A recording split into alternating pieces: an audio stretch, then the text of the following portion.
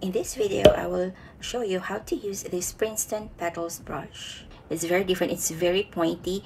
I have this brush since January or February, but I haven't used it yet. Okay, so we'll try the tip first in this angle. I will press hard. Okay, that's it. This is size 8. There you go, and going to lift. There. So that is in that angle. I will try this angle. So press, and then have a stroke, and then going to slowly lift. So you can actually make very thin lines here. Okay, I will try this angle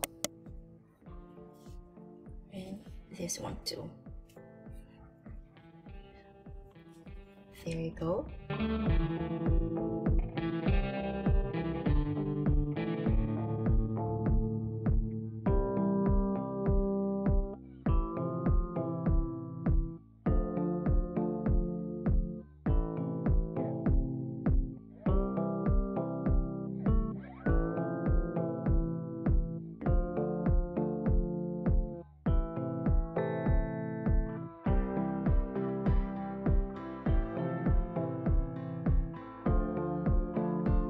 So it's easy to make that C stroke because of the shape of this brush. There you go. You can make that shape as well, and try a different angle.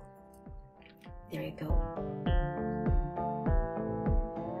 There. I'll try to close this part. Okay. There for the rose.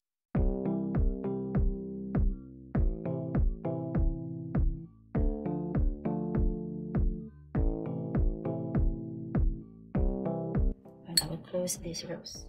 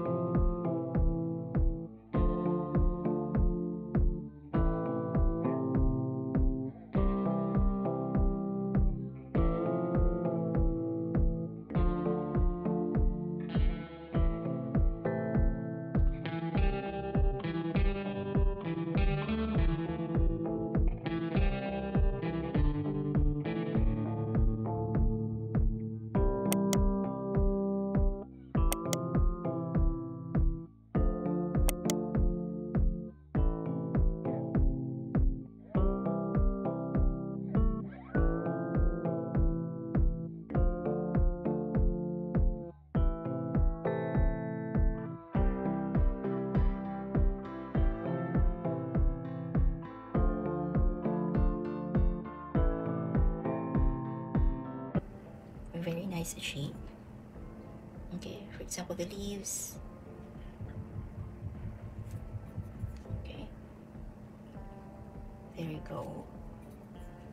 Another one. Okay, it gives very nice strokes. And then here, this is an S stroke here. There you go, an S stroke using this, and you can make very long leaves. You can also have like short leaves or petals. It's very nice. So that's how it looks like using the petals brush. This is Princeton Neptune size 8. This is what includes in the set. If you will compare, it's very different from the round brush. Round brush is totally round. Comparing the pointiness of the brushes, you would see that Silver Black Velvet Round is more pointy than the Princeton Neptune. But of course, since Petals brush has a different shape, it gives more point than the round brushes. It can give you very thin strokes like that. You could try it out using a different angle. So this is in this angle. Okay, this one I think right here, that's why it made like that, and it can give you also very nice strokes. It's nice with rose. It has very pointed tip that helps you to have a good shape of your leaves and your flowers. Okay, so there, if you would like to check out and buy this brush or this set, I will put the link in the description box.